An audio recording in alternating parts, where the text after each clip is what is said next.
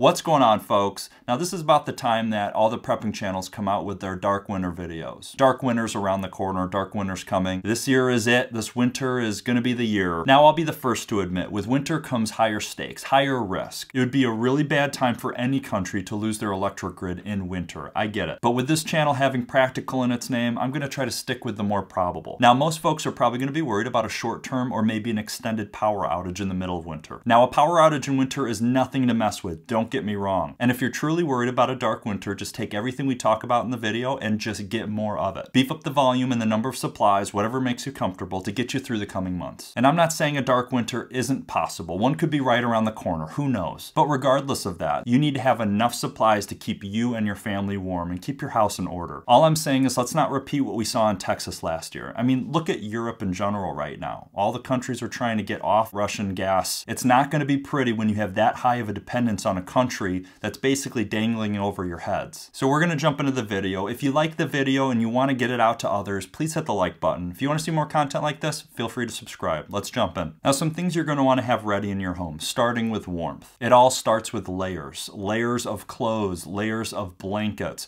Just focusing on layers, you're going to be in a really good position. Just trapping pockets of air in between fabrics is going to keep insulating you from the outside ambient temperature. The rule of thumb with layers is a base layer, and this is going to be really good at wicking moisture, keeping moisture off of your body, taking it away from your body as fast as possible. And the middle layer is going to be the insulation layer. That's what's going to keep you warm. Followed by an outer layer, which is going to buffer you from the windy, rainy conditions, the type of weather that is going to get your clothes damp. It's going to cut through the clothing with the wind. You want to be able to protect yourself with an outer shell. Now, wool is on the top of my list. It's going to be great in so many situations because it naturally captures thousands of pockets of air, which is perfect for insulation. It's going to be not only a great base layer because it's going to wick moisture off of your body and away from you, but it's also going to be a great insulation layer because of the natural insulation properties. It's hypoallergenic, it's fire resistant, and it regulates your body temperature. What more could you ask for? You can't go wrong with having a few space blankets on hand. You'd be able to throw them in a bag. They're super small and lightweight. You can throw one in a bag and forget it's even there. This could be great for combating hypothermia or reflecting heat from a fire or your own body heat in an emergency shelter of some kind. One thing to watch out for with these emergency blankets though, especially if they're the Mylar kind, they're not breathable. So if you go to bed in one of these, you may end up finding yourself sweating in the middle of the night. And that's not good for a couple reasons. One, you lose fluids that you want to keep inside your body at all costs. The other is you don't want your clothes getting damp in a situation where it is freezing cold outside. It's only going to make your body work harder to try to evaporate that damp, that moisture on your body, the sweat, and that's actually going to end up cooling you down, which is not the effect that you want. So keep your clothes dry at all costs in this kind of a situation, whether you're outside or inside. If you notice that you're starting to sweat, adjust your layers accordingly so that you stop. And sleeping bags are going to be great in any situation, really. Perfect for a scenario like this. You go camping, you're going to have sleeping bags on hand. And of course, there's a couple options to consider. There's down and there's synthetic. Down is going to have some really great insulation and compression properties. So you're going to be able to stay warmer in colder weather, more extreme weather. The problem with down, though, is that if it gets wet, it's game over. You lose a lot of the insulation properties. Let's just say you're going to be really cold that night. And it's also going to be a lot more expensive than other options. So that's going to take it off the list for many people. The great thing about synthetic is that it's going to be able to retain the insulation properties even if it gets wet. It's also a lot cheaper than down bags. Now, when you're not sleeping, you're going to want some kind of device to heat the room, preferably not your whole house. There's a few options out there, a couple of those being kerosene and propane. And one of my favorite options is the little buddy heater. I've had one for the last 10 years. And the thing that I love about these is that they come with a low oxygen sensor. So it's one more safety check if you are in a smaller confined place. You don't want that carbon monoxide building up, displacing the oxygen. One thing I ended up doing with mine is I have a 20-pound tank that I use with the heater. And I would have an extension line that I got from the buddy heater. Some of the other adapter hoses that you buy could have oil within the hose that would actually end up clogging and gunking up the buddy heater. So I would just stick with the buddy heater adapter adapter for the 20-pound tanks. Every day, open up those blinds, get some fresh sunlight in. That's going to help heat your house from the inside. It's better than nothing. Now, if you have some source of power, whether it's a power station like a solar generator or even a gas generator, some form of power, you could use something like a low wattage heater. You just got to remember that there's going to be a limited amount of time that you can use something like this. So take, for example, you have a 1,000 watt hour power station. And in this case, the heater takes about 200 watts, right? So you're going to take that 1,000 divided by 200. You're going to get about 5 hours, probably a little less, of heating time with that heating element. So that's what? The coldest part of one night, and it's gonna be over. You're gonna be out of juice. So either have a lot of power and you use this in a real emergency, or you have some kind of replenishable source like solar for your power station or a gas generator. You just need to be realistic about this option because you're not gonna have unlimited power. And if you do, kudos to you. And I have to say it because you know some folks are gonna try to do this in a situation. They're not gonna be thinking clearly, who knows? Do not, I repeat, do not use a gas generator in your house or even near your house. You're dealing with an odorless, tasteless, invisible gas.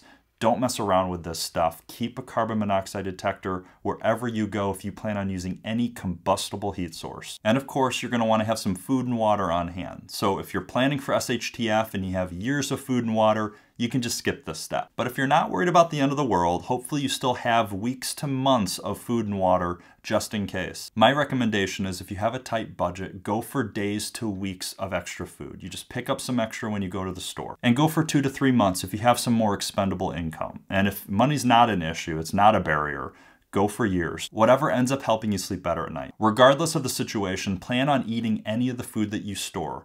So plan on storing only the food that you're gonna eat. Think of food as an investment. You're gonna be putting money in now. It's going to be more expensive down the road. So as long as you eat the stuff, you're saving money. And similar for water. Keep at least 2 gallons per person per day of water for drinking, and you've got some hygiene. This is an emergency ration. I know a lot of folks in the comments are claiming that you can easily use 5 or more gallons, and I believe it. But for emergency storage, I would say that's a bare minimum to have 2. And most people probably don't have the storage space to store much more water than that, if that. So you're gonna have to do what you can. Now in a situation like this where you have freezing temperatures, if your water has any chance of being exposed to those temperatures and freezing, you're gonna wanna make sure to leave at least 10% headspace in whatever water containers that you're storing the stuff in. As the temperatures go down and the water starts to freeze, you're gonna have that 10% headspace that keeps your containers from exploding or cracking. If you can, move some of that water into whatever room that you're staying in. If you've isolated yourself to a room to stay warm, that's gonna be able to keep that water thawed, and it's just gonna be easier to access when you need it. So you probably knew this already, but you can raise the temperature in a room,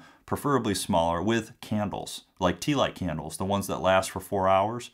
You can store a ton of them. They're light, they're super cheap. You can even cook with them. Now, you're not gonna be bringing your soup to a rolling boil with this tea light candle, but you're gonna be able to cook food if you keep it on long enough. And sterno's another great backup to have, along with maybe an alcohol stove. In the alcohol stove, you can use isopropyl alcohol, you can use denatured alcohol, heat, which is actually an automobile antifreeze. So you're gonna get quite a versatility out of something like an alcohol stove. And of course, don't forget about your gas stove. I would not use your gas stove for heating your house. That's just not something I would do. Unless you wanna ventilate, I just wouldn't try it. Gas stoves are not meant for heating the house. They're meant for cooking food, so they're not designed for it. So because there's no electricity and the igniter's not gonna work, you would be able to take a flame like a lighter and hold it to your gas, right? Just like you would normally turn the stove on and light the stove that way. Again, just have a carbon monoxide detector close by. Now, I'm big on power stations. I love the idea of having power stored in a big battery in case I ever needed it. Plus, it's perfect for camping and other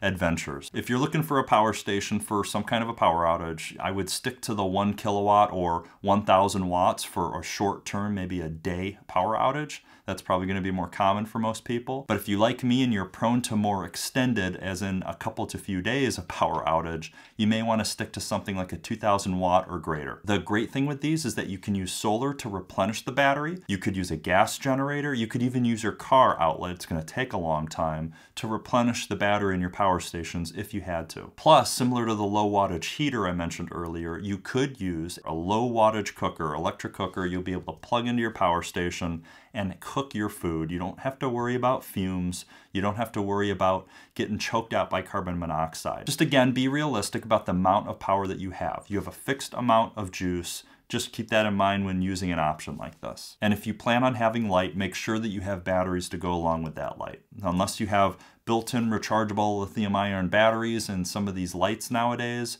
you would have to have some alkaline batteries on hand, maybe some nickel metal hydride that you can charge later. Having any life-saving prescriptions or medications on hand is going to be ideal. Now, if this was a dark winter situation, having multivitamins on hand and plenty of them would probably be a wise idea. And let's not kid ourselves. Emergency personnel have the same problems driving in snowy, icy, windy situations, especially with winter and the snowstorms and the blizzards that we're going to be more prone to. Don't think that emergency personnel are going to be able to get to your location as fast as they would otherwise. So you want to have medical equipment that you can put into effect at a moment's notice. It's going to take longer for these folks to get here to stop major bleeding, to open an airway. So having the equipment on hand, like a tourniquet, like a compression bandage, it's going to help the situation. I'll plug a video where I built an emergency trauma kit if you're interested in doing it yourself. And for folks that have special equipment needs or a cooler to keep their medicine cold, you're going to want to consider that power station again if you don't already have one. There's so many options out there. You just want to make sure that you get the right size for what you need. Now, if you find yourself in an extended power outage situation, like a dark winter,